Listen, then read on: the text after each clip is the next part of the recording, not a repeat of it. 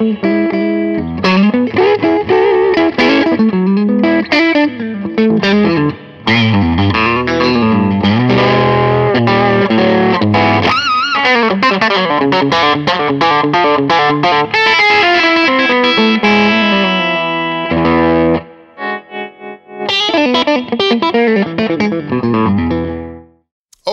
I'm going to show you some ways of which I add a little spice that some people might call outside playing, adding in some chromaticism or some different, I don't know, exotic tones into like just a dominant seventh kind of landscape. So if I'm in the key of A here, and I'm just thinking of like A dominant. First of all, just adding in chromaticism is just the idea of, you got your blues, right, your blues scale, but all of those notes in the cracks, I can add in. All of those notes are fair game. But what you do with them can be interesting. Like if I just, instead of kind of,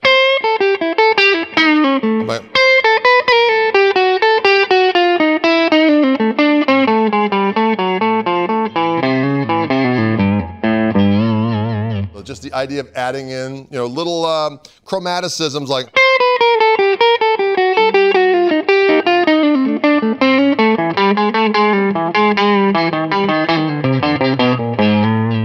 All right. So when I'm playing that stuff, I'm not really even thinking about what scale it is. I just kind of feel it out. Now, sometimes what I might do is start a half step below my key center. So if I'm in A, I might start in A flat or G sharp, depending on how you want to. So there, I'm just kind of doing like a minor pentatonic, a half step down, up to A. Or I can do like a flat Dorian.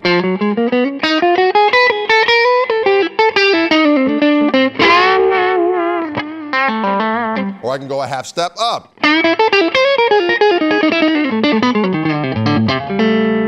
So there I went up a half step.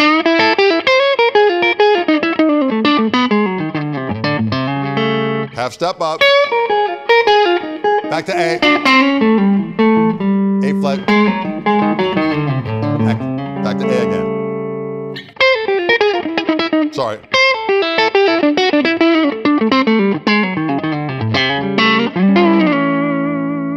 So that's just kind of cool. And then I can take any of those ideas, half step. I can do half step, whole step. So I can think like A flat, A, B, C.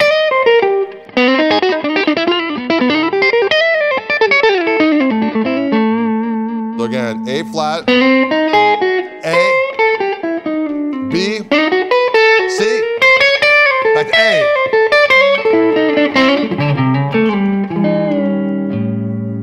Okay, so that's kind of fun.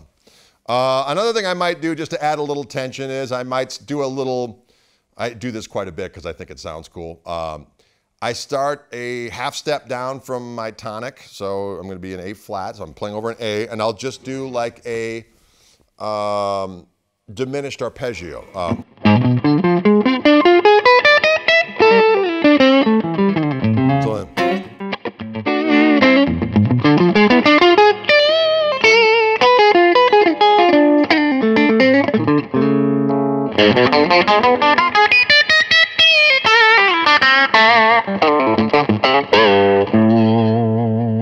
Or I might think in terms of doing an altered dominant.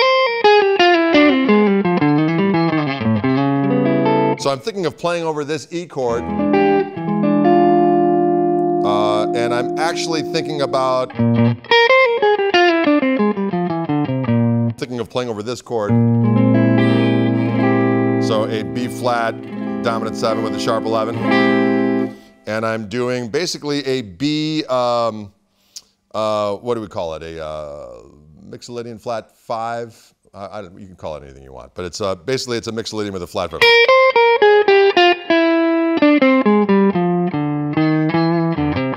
Thinking of that as a B flat, but I'm actually thinking of it as playing over the 5 chord in A, which sounds confusing, but it sounds like this.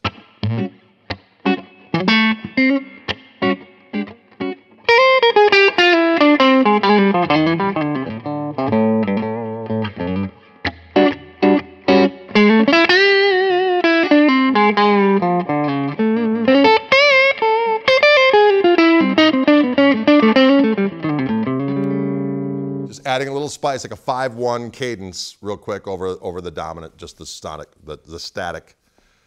dominant seventh. That makes sense? So I'll do that. But yeah, those are some good ideas. And then just, I do a lot of pentatonic substitution, kind of the standard ones. If I'm an A, I can think of doing a C minor pentatonic over an A's.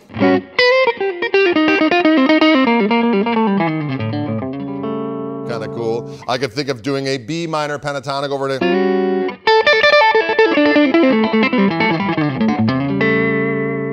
I could think of doing an E minor pentatonic.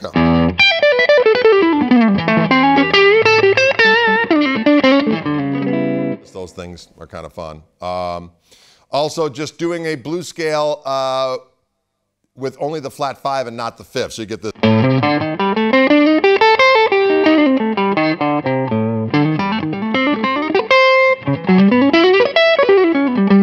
So over the A7, I can think of that being a C sharp minor. It's like a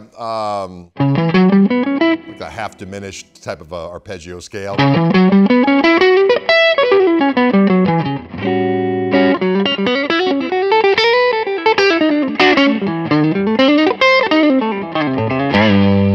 Anyways, those are some ideas for making your dominant seventh a little bit more exotic.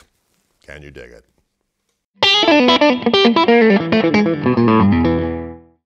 Okay, using open strings when playing in this kind of chicken picking technique or this kind of country-esque approach.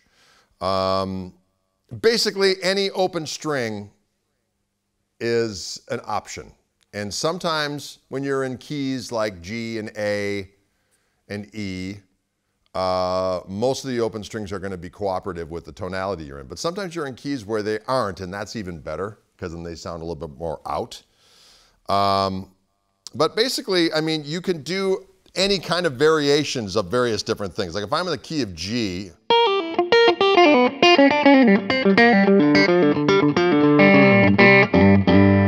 for one thing, you can do some double stop things in G that are pretty cool. Like if I hit the kind of a string skipping thing, where if I have my pick on the G string, my middle finger's on the high E string.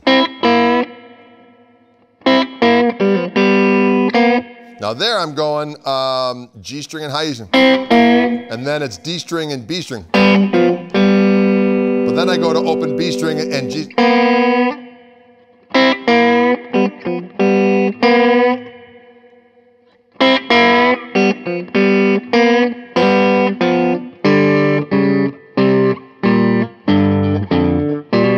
So there I'm going B string and D string. And then A string, pick on A string, open G string with my middle finger on my right. And then low E string and open D string.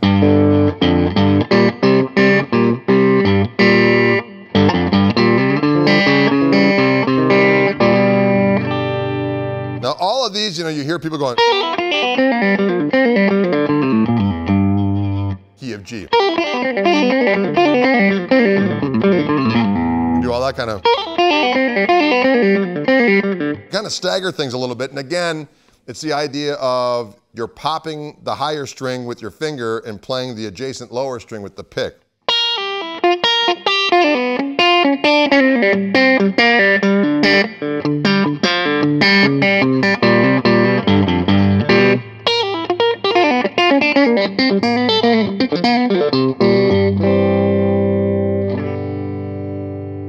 Now, when you're in the key of C, things get a little weird.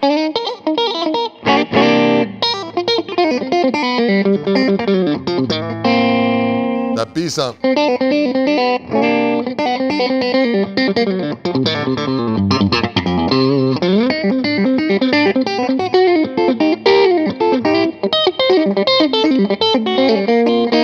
So I just kind of throw them in at will. And a lot of times, as I said, the open string might be a little outside of the tonality of where you're at, but that sounds cool as a weird passing tone. So basically, you could find yourself in any. Albert Lee would do this thing in the key of A. It's a Chet Atkins thing. And again, the pick is on the lower string, so it's on the D string. And I'm using my middle finger on my right hand to pop the G string. And I'm pulling that off. That's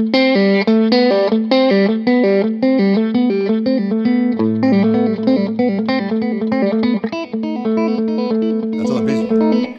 Pick is still on the D string, but now I'm going to the B. You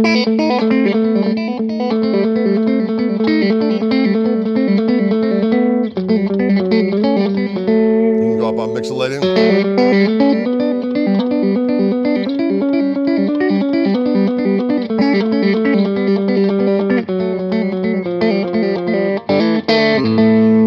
You can do the idea of 6. That's very... There I'm pulling off the high string.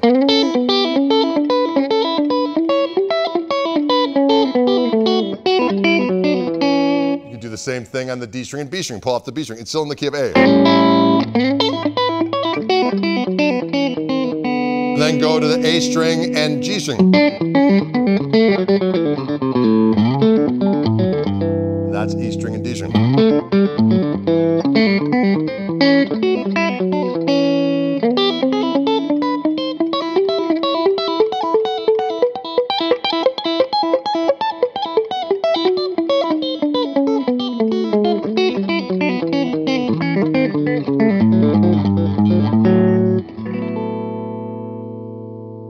Some ideas of using open strings with your chicken pickin' fricassee.